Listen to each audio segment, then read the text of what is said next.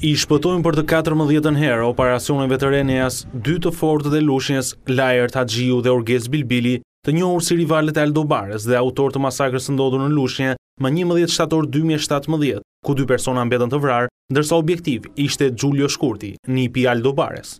Policia kishte informacione se 2 të shumë kërkuarit fshiheshin në banesën të cilën e shikonin në pamje dhe ndaj ka ndërhyrë rreth orës 5:30 të mëngjesit të sotëm.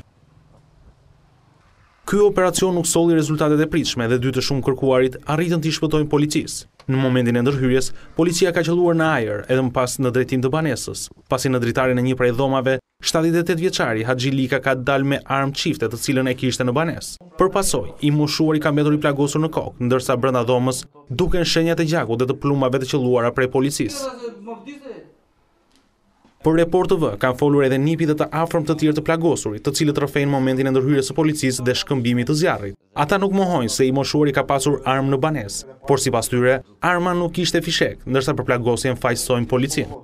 Nga ana tjetër ka reaguar edhe policia e shtetit. Në një njoftim për mediat, theksohet se policia ka qelluar në ajër pasi i moshuari ka dalë me armë në dritare, por mbetet ende e paqartë se si është plagosur. Pasi policia ka bërë kontrolle dhe nuk ka gjetur të kërkuarit, ka shoqëruar 2 djemtë të plagosurit, përkatësisht Arben dhe Martin Likën.